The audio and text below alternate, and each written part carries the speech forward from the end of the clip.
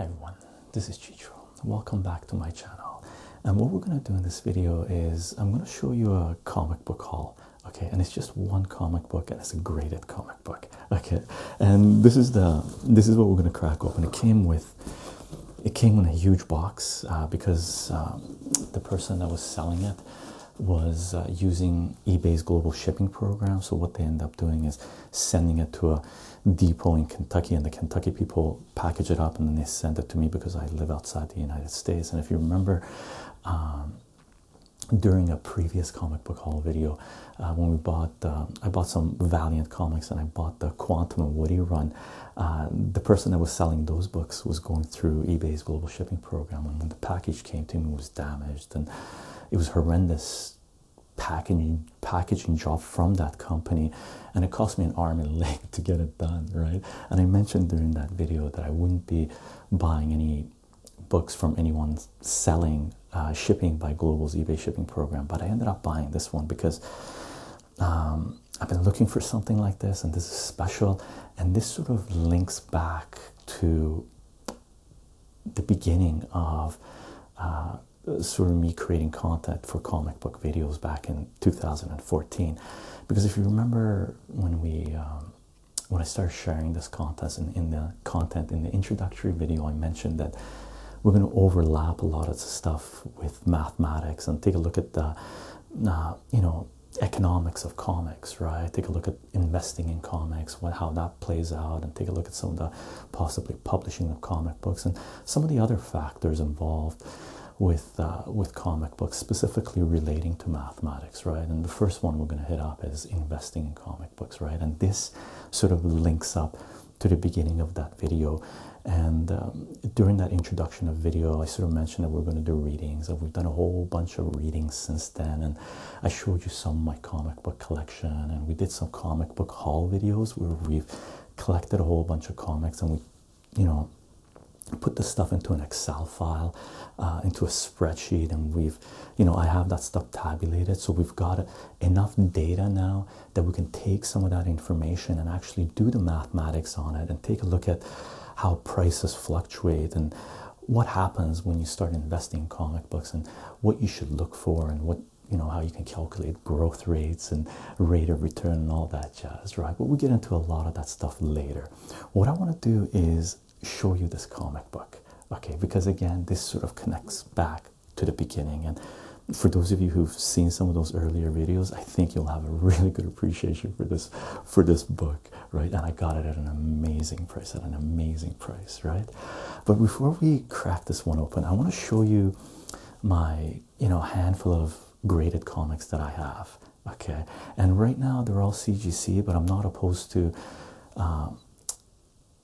buying books that are graded from other companies, especially the most recent one that came out that was one of the people that started CGC. And if I ever end up, at some point I will be sending my books in to be graded. As you know, I've shared some videos showing my collection. I have a nice size collection. There's no way I could afford, or I would, grade all the books, but there are some books in my collection that I would, when the time comes, at some point I will be selling them, and the odds are the more high-end books I will send in to be graded, and most likely I'll be sending it to a different company that I bought these books for. But I'm open to both. I believe the market should have multiple sources of authenticating comic books. They're great because just linking it up, talking about mathematics, economics of comics, investing in comics, having comic books graded sort of gives it a certain worth, gives it a certain authentication, right? That you can actually place it in terms of value on a scale system, right? So that's one way that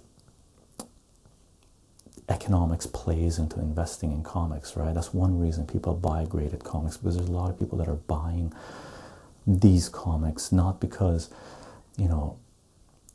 they necessarily read the comics books, but what they're doing is they're investing in assets, right? Investing in art that they're hoping that the price will slowly creep up. And we sort of did a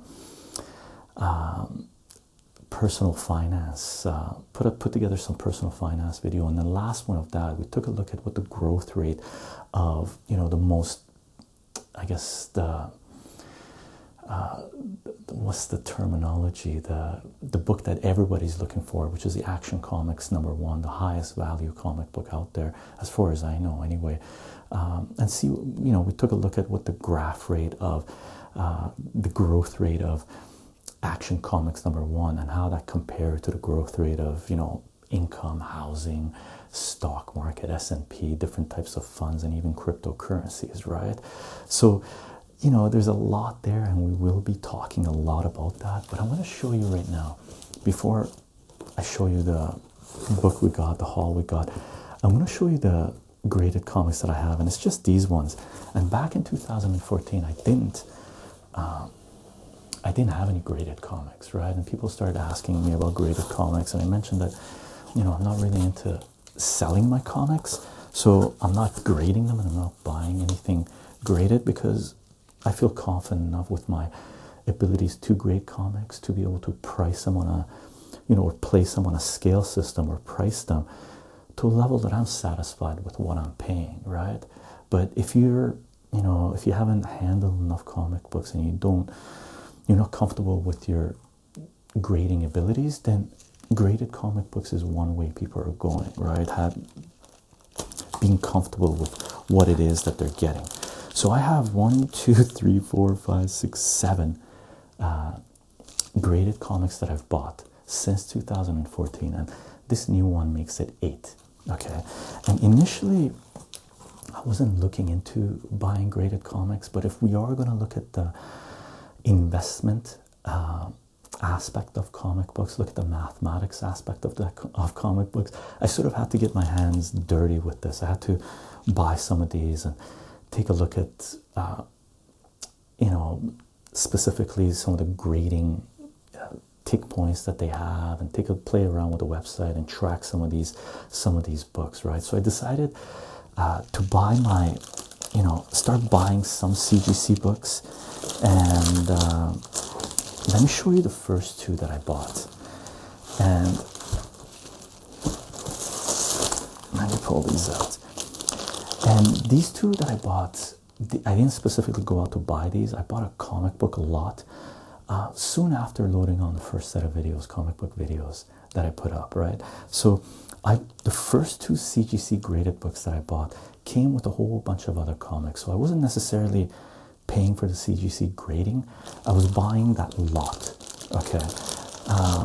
And I just wanted to have a feel for how I would feel having graded comic books, and it was okay. I couldn't crack them open and take a look inside, but you know, they had their pluses, I guess. So these are the first two graded comics that I bought, and I don't know what the price is for these because they came in a lot. I didn't pay very much for these at all. Okay, so this is Doctor Strange number 37 from 1979. Okay, and it's graded at 9. It's, you know, its value is not much. It's, you know, you're basically paying for the grading, the CGC, and the grade 9.0 is, for me, if I'm having them not graded, that's fine with me. If it's, you know, more than a reading copy, there are definitely books that I have that are graded way less than this, that are that I would get graded because they're either rare or extremely sought after, right? So that was one of the books. Here's the other one that came with with that lot. I'm happy about this one because I love this, and it's Devil Dinosaur. Jack Kirby created this, and I have I don't think I have the full run, but I do have number 1. I got a couple of copies of number 1, and this is again, all of these are CGC, and it's CGC 9.4. Again, it's not worth very much, this one, right? So I bought these soon after loading on comic book haul videos or comic book videos, because I sort of wanted to have a feel for what CGC grading was like, being happy enough having graded comic books. Okay, Let me show you the next two that I bought, and these were selling as singles, and I bought these because I wanted to buy these because this is one of my favorite characters ever, if not my favorite character. Well, I don't know if I have a few favorite characters in comic books, but this is definitely, I could say at times, my only favorite character in comic books. And I bought Omega Man number 3, first appearance of Lobo, 9.6, right? And the second one that I bought specifically, I looked for this, and I bought them. I believe I bought them from the same seller, right? And again, it's Omega Man number 3, first appearance of Lobo, and they're both graded 9.6. And as far as I'm concerned, I bought these because this is an amazing character. I think it hasn't been treated properly. His potential is so much more, right? And I would definitely buy more copies of this Omega Man number 3, the first appearance of Lobo. Okay, so these are the first two officially graded comics that I bought, specifically looking for them, right? Let me show you the other 3 books that I bought that I had been keeping my eyes on them, and my comic book store, my local comic book store had the set, so I bought the set. Okay, and just so you know, the Omega Man number 3, graded 9.6, both of them I bought for, I think, around $80 each, right? So if I recall correctly, I don't have the price on them. Do I have the price? Maybe the price is here. No, the price is not here, but it was around $80 each. Okay, this book, or these 3 books, I'll tell you the prices because I have the prices. The prices are on them, and I paid $100 for this, and it's Sandman number 1, graded at 9.4. Right, Neil Gaiman. Well, if you're going to start off a CGC book collection, Omega Man number 3, first appearance of Lobo, and Sandman number 1 is a pretty good place to start, right? And $100 for Sandman 9.4 graded, not bad, right? The next book, I won't take it out of the plastic. Sandman number 2, graded at 9.4, and I paid $50 for this one, and that's a good price. Great price. Okay. And as I said, this is a set, right? And the third, or I guess the 5th actual graded comic that I bought intentionally for buying it for this, because I love these books, is Sandman number 3, CGC graded at 9.6 for $40. And by the way, the Omega Men were US price. I think it was like $70 or $80 US. These prices for the Sandman books, Canadian prices, right? Fantastic deal. Fantastic deal, really. To send a book to CGC to get graded costs around $30 US, right? And you're not guaranteed to get back a 9.6. And I do have this run. I don't think I have the full Sandman run, and I haven't finished all of Sandman. I've got to like 3/4 of the way through, and life circumstances, I stopped reading. But at some point when I do decide to read Sandman, finish it off, I'm going to go back to the beginning and read the whole thing again, right? And if you've never read Sandman, highly recommend reading Sandman.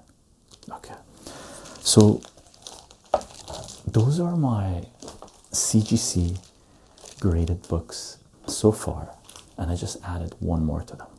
Okay, and let me show you what that one is. Let me put these things on one side. Okay.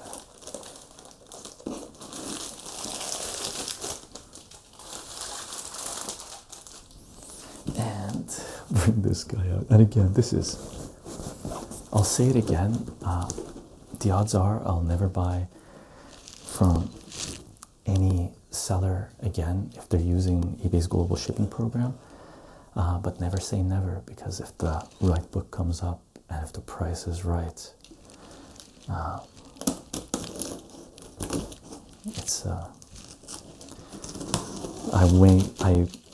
you know, I'd be willing to pay the extra price for having the shipping to get it.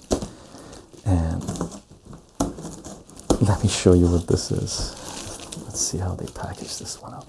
The last one I got from these people that shipped it, it was brutal.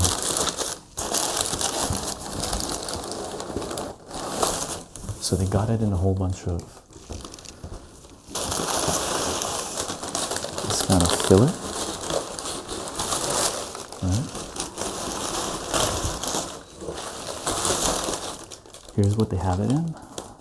So it's not bad, it's loose, but let's see what else they have. And they have the receipt here. And here, let me show you what I paid for this. I don't want to do any reveals here yet, but take a look. I paid $59 for this, right? US. And the shipping for it cost me, shipping and duty together cost me like 25 bucks. So it kicked up the price. Okay. But I paid $59 for this. And this is graded at, let me show you. This is graded at 5.5. And I've bought ungraded copies of this, and I have 2 copies of this already, and you would have seen what it is. And the book I'm about to show you is the book that we did the first reading for when we started this whole comic book playlist. Okay, after my introduction video, this is what we read, and it's Mystic number 6, Basil Wolverton's Eye of Doom, right? And I have 2 copies of this already, and they're grade, they're low grade. They're graded at around, I would give them a grade anywhere between 2 to 3, right? 2.5, 2.5, right? And I paid more for those ungraded copies. I bought those for about 80 bucks a pop, right? 75, 80 bucks a pop, right? I think including shipping, maybe not, but shipping wasn't as much as this.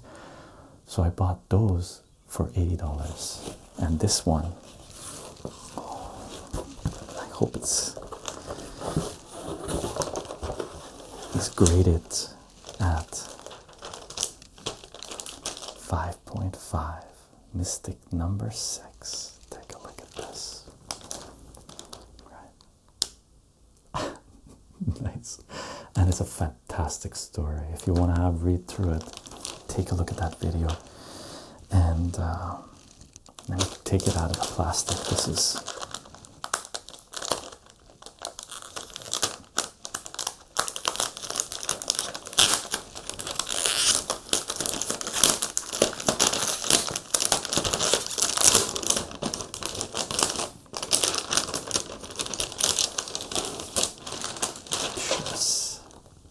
the case is nice.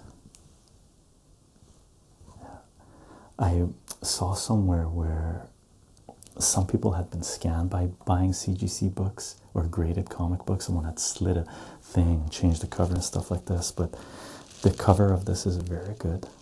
There's no dents or scratches, so I do check the covers. Buying CGC, right? And what I did for buying this, I try to track down the number. You can look up the number here, go to their website and make sure that this is one of the graded copies, right? So this is officially, I guess, the 7th book I have, graded comic book I have in my collection. And I can't believe I got it for, well, $60 around the $25, so I got it for 85 bucks, that including the shipping, right? I paid that much for a 2 ungraded, basically 2.5 ungraded, and this is on my radar always. Really, I've seen some other ones selling on eBay, and an ungraded copy like a 2 sells for, you know, it sells for, you know, it varies on the seller, the prices fluctuate. One I saw that didn't even have the cover on it was selling for around $80. As far as value wise goes, my budget was low, so I did a what do you call it? Hail Mary, or throw caution to the wind, and a whole bunch of other sayings in different languages. I figured I'd try my luck, and I placed a bid on this, and my bid was higher than what it actually cost me, but it was nowhere as high as what I think this book is worth. And I've talked to some people. I've mentioned that I wouldn't sell this book not even close to what I paid for it. I think one person I mentioned that I wouldn't, the price I would pay for this book is like if I had the money, right? But I didn't have the money, and I'm happy to have it for 60 bucks or 80 bucks, right? So Mystic number 6, Basil Wolverton, graded at 5.5. And this sort of takes us back to the beginning of this whole thing of comic books. Wow, this is a great book. I'm very happy to have this. Very happy to have this. And it's got, what does it say? Off-white to white pages. Basil Wolverton, Manny Stallman, and Vernon Henkel art. And we haven't read we just read the first story. We read this one, right? The Eye of Doom. We didn't read The Old Lady's Son, What Is Nothing, and Other Mystifying Tales. And I flipped and I rewatched the video that we made of this, to reading the whole thing, just flipping through it, just to get a feel for what it is that I bought again, right? Because I love the book, and I'm so happy to have this. And I would definitely buy. It's like Lobo Omega Man number 3. There's certain, when it comes to collecting comic books, there are collectors that have a certain preference sometimes to a certain issue, to a certain series, to a certain artist. There's some people that just collect certain writers or certain artists or certain series, right? For me, I have multiple loves, and there's certain comics that I have multiple issues of, and I continue to buy certain for certain issues, for certain characters. I buy multiple copies of certain things, right? It's sort of on the mindset of investing to a certain degree, just like any stock you buy, right? If you're in the markets or whatnot, if you think the company is going to be worth more down the road, then you can invest in it at a certain time and continue to build your assets regarding that. And there's a lot of people that do that, right? There's a lot of people who have done that with many different characters, right? I've talked to a lot of people that were buying, the first appearance of Thanos back in the day, or people buying Omega Man. As you can guess, these aren't the only copies of Omega Man number 3 that I have, right? They're the only graded copies of Omega Man number 3 that I have, but they're not the only copies of Omega Man number 3 that I have, right? And Mystic number 6, this isn't the only copy I have. I have 2 very low grade ones, and I will continue to keep my eyes out for this, right? So that's one thing to consider as well. You can focus if you're investing or buying into comic books. If you like something, you can just focus in a narrower level, in a certain style, in a certain comic books, in a certain year, right, in a certain era, and just collect either Golden Age, Silver Age, Bronze, Modern Age if you want. You could collect just variants if you want, right? Doesn't make a difference. Doesn't make a difference as long as you love what you do, right? And I'm very happy to get this. Very, very happy to get this. I can't believe I got this. And this is just if you want to know, if you're into graded comics, I went on the website and punched in this number, and it matches this comic, right? And there are only 7 graded Mystic number 6 in the database. There might be more. I don't know how the logistics of it works as when it comes to grading. For some reason, I don't know about the other grading companies, but I don't think CGC automatically, they must automatically put it into their database to keep a record of what they've graded and what's there. But based on the website, based on the information, there's only 7 graded Mystic number 6 out there. Okay, and this is, I think, the 4th highest graded, or in the middle with 7, the range. Whatever you have, it's 1 of 7, right? And this is sort of in the middle. Okay, fantastic. And if you guys are curious, in a previous video I showed you I did a rotation out of the framed comics that I have, and I didn't show you this one because I framed this. I mentioned that I got the bug for framing some of my other comics, and I have some more frames like this, and I just recently framed this one. Okay, so we can add this one to the framed comics collection. And this is Underdog #1, the first appearance of Underdog, and the reason I framed this one sort of in honor of them finding new unpublished material from that period, I think from the 1970s or 1960s, that 1970s, that never got printed, never got published, and they're releasing that, I think, either in a couple of months. I think it's in the most recent preview, so I thought I'd put this up in there. And Mighty Mouse, who doesn't love Mighty Mouse, right? So this is another one of the frame comics that I have now that I think I'll be keeping up for a while. Okay, and Mystic #6, fantastic, fantastic. So I think we've got enough data. I might collect a little bit more along the way, so we can do an analysis on the economics of investing in comics. But that's sort of, if you're curious, that's sort of the direction I'm going. And one concept that really plays well into this right now for me being able to buy this at a ridiculous price of $60, let's say $85 including shipping, is the concept of liquidity, right? Which is something we talked about when it came to personal finance, where we looked at how automation came into play in the stock market, and not the first time, but one of the times, like even the 1929 stock market crash, and the 1980s stock market crash, 87 stock market crash. Specifically, the article we talked about, with automation kicking into high frequency, the beginning of high frequency trading. We read a little excerpt on what happens when liquidity disappears from a market, right? And more obscure things that you invest in, like most likely assets like this, right? If the market can't handle it, all of a sudden liquidity drops and the prices drop. So, this is a very good example of liquidity sort of being very dependent on the market sort of not absorbing all the, I guess, comic books out there, and liquidity dropping and the price dropping. So if you're able to take advantage of a situation like that when it comes to investing in any type of market, then you can get amazing deals on certain things. And as long as you don't need to liquidate that asset, or you don't need the funds to maintain your life, right? Then usually you can, get into the game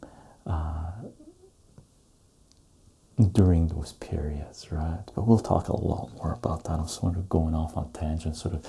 I guess you can consider this to be a primer on investing in comics, right? But we'll do a full introduction on the concept of mathematics of comic books and economics of comic books in the future. Okay, that's it for now. I'll see you guys in the next video.